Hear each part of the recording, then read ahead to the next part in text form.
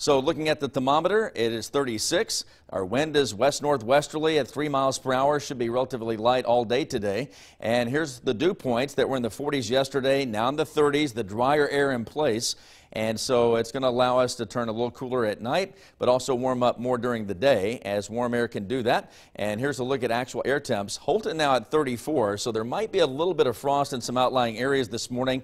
And then 37 Emporia, 38 Junction City, and a couple of spots are actually in the low to mid 40s. It is much warmer south of us, low 60s down towards San Antonio and Houston and New Orleans and getting into Tampa. And then you have these 40s and 50s in our part of the country. And then up north, the coldest of airs currently in Minnesota and also Wisconsin, sliding across the UP of Michigan.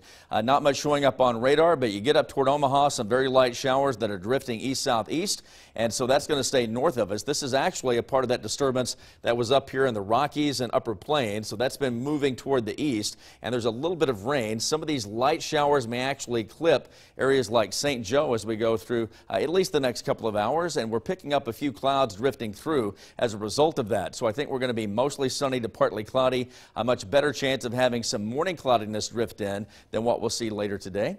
And so there's some of it indicated at 7 o'clock, and then that drifts off toward the east.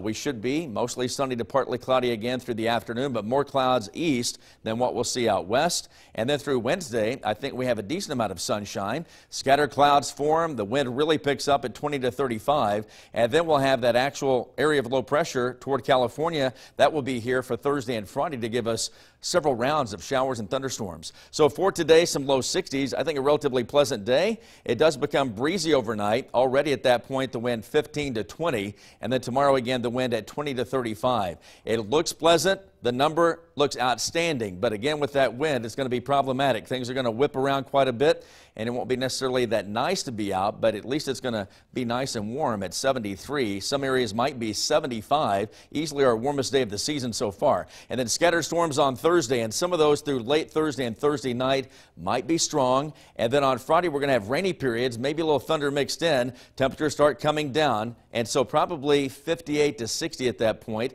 On Saturday, certainly cooler. Rain shuts off at daybreak. Pretty breezy and staying mainly cloudy, and then more sunshine on Sunday. Pleasant conditions on Monday, and hopefully that trend will carry us through much of next week. But we've got to watch out on this rain. Projected amounts could be in the 1 to 2 inch category, especially between Topeka and St. Joe, and that's not a good thing. We're coming back with much more of KSNT News in just a moment. Stick around as long as you can.